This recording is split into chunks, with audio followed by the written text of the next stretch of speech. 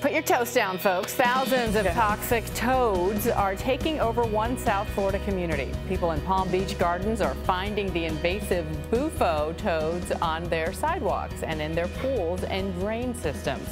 Belle Biv DeVoe, I'm sorry, I just get it in my ear. Experts say the dime-sized amphibians are attracted to dog and cat food, and their secretions could be deadly to pets. A local pest removal service warns the recent warm, wet weather there will likely cause the toad population to increase even more in the coming weeks.